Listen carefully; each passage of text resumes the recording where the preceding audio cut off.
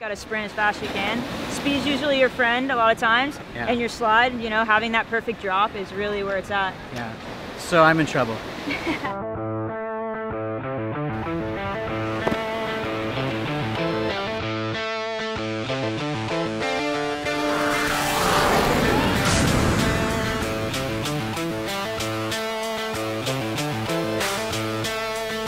I'm Amber Torrealba. I'm a professional skimboarder, and you're watching Behind the Brand with Bryan, Elliott.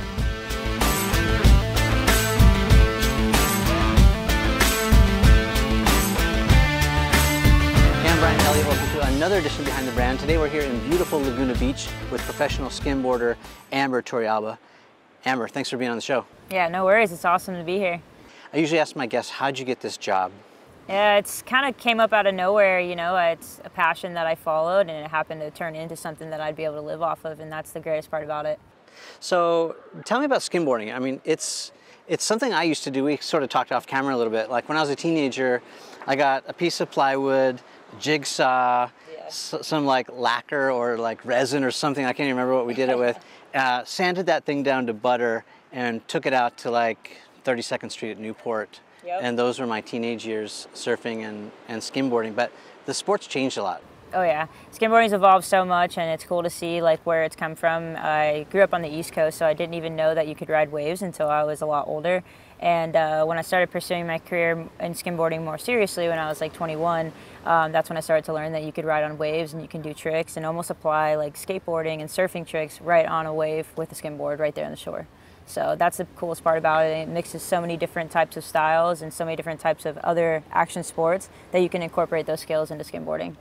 Growing up, I followed a lot of like the guys that were really evolving into the street era, like even like Paul Rodriguez and yeah, all those guys, even, you know, sponsored by Almost and Plan B and all that stuff. You know, I really grew up in the skate industry as far as what I watched and what I was following and all that kind of stuff. So that was cool to transition into skimboarding and finding my sport that way, kind of applying those skills and the knowledge of just what you do and determination to really become what you want to become in the sport. What was the path? I mean, you know, again, kind of going back in time a little bit, like, was the path to become a professional skateboarder just like becoming as good as you can be, entering contests? I mean, did you do all that? Did you go the contest route? Well, to be honest, back in the day, skateboarding wasn't really big for females, and there really weren't any contests you can just enter as a female and compete against other females, so it was kind of discouraging, and that's really what kind of fueled my fire when I got back into skateboarding after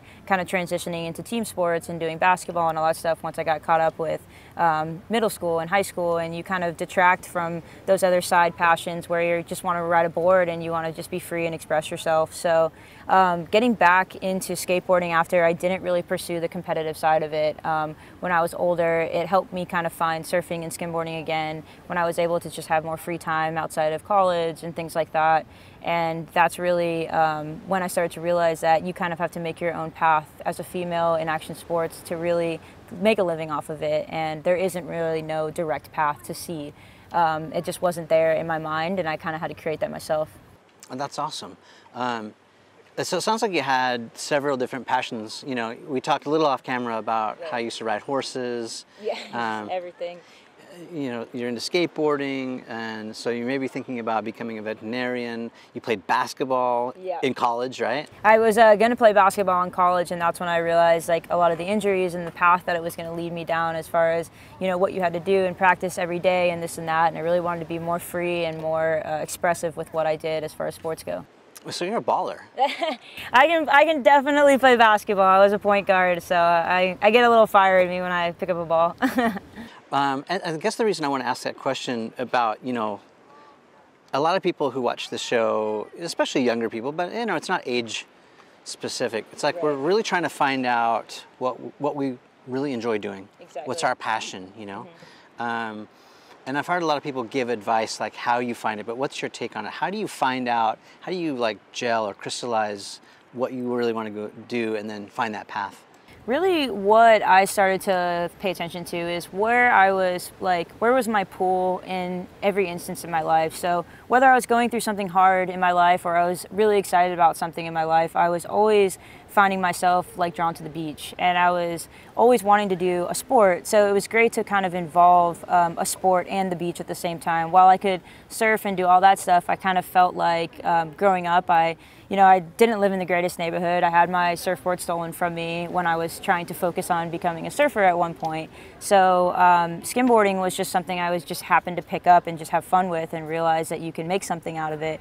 So yeah, just going back to that, I just really had to find my way and just know that, like, okay, this is something that I want to pursue, and I just can't stop doing it. And I don't know why, no matter what happens, I have my skimboard and it made me happy. So was there like a single moment that you can think of, like that was a turning point? I mean, again, we talked off camera where you were riding your horse, you got thrown off your horse, and you're like, yeah. Yeah. But like, can you think of like a turning point?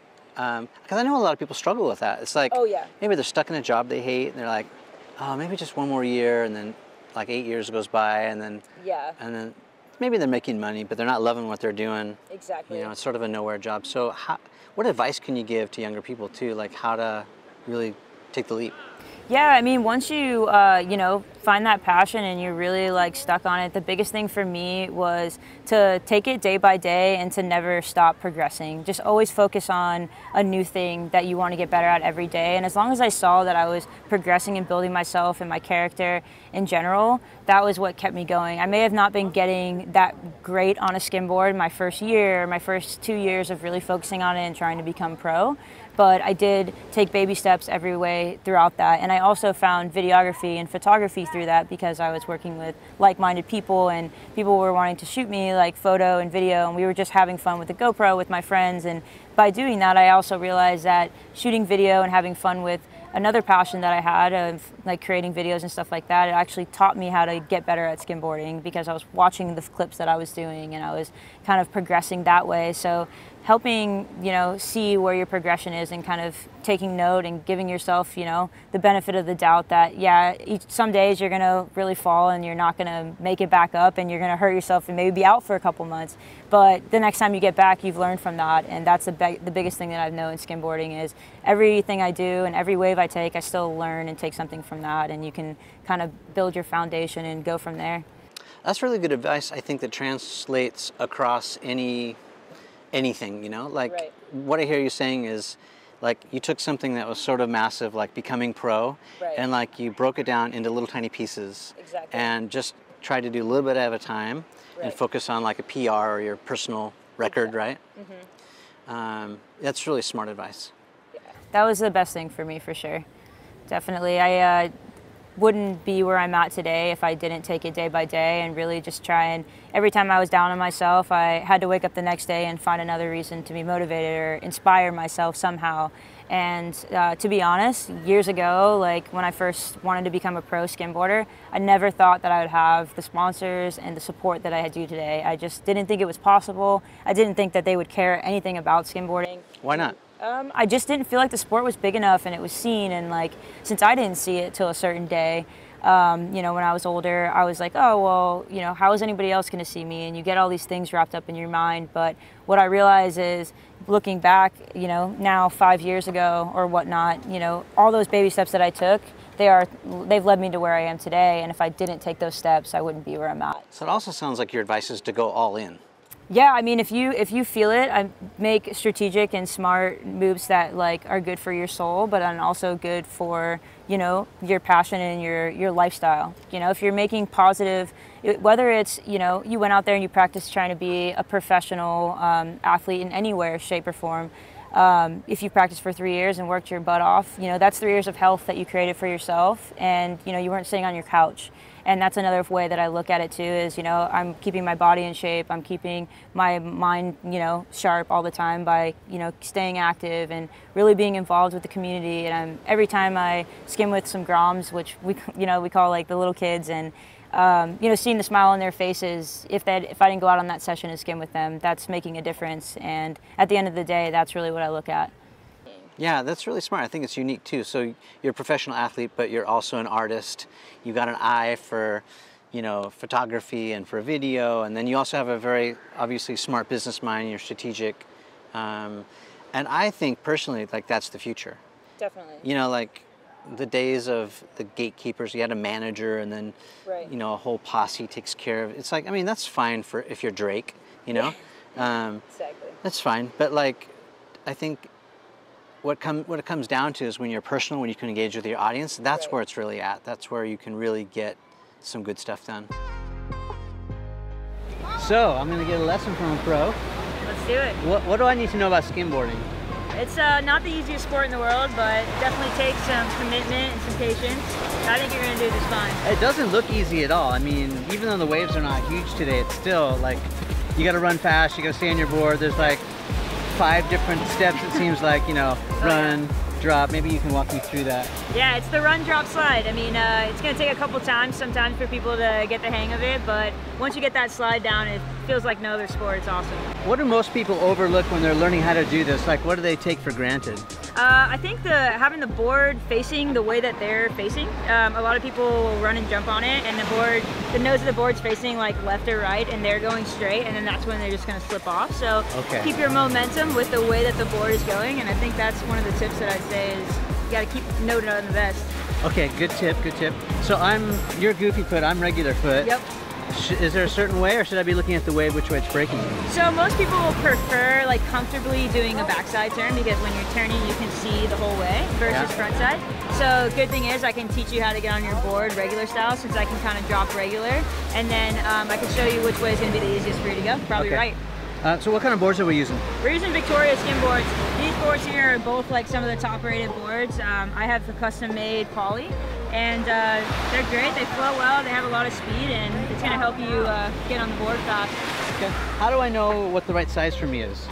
Most of the time it's a lot of preference.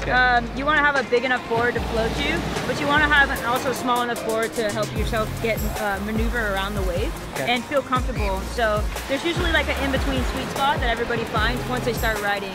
So I ride a medium, and this fits for my size, but I've also ridden a bigger board, so it kind of just depends on what your preference is. Now what is this? Is it a medium? This is a medium large. Okay. So this right here is, I've seen people taller than you ride it, and then I've seen people smaller than you ride it. So it's really going to be a good in-between for you to practice on. Right on.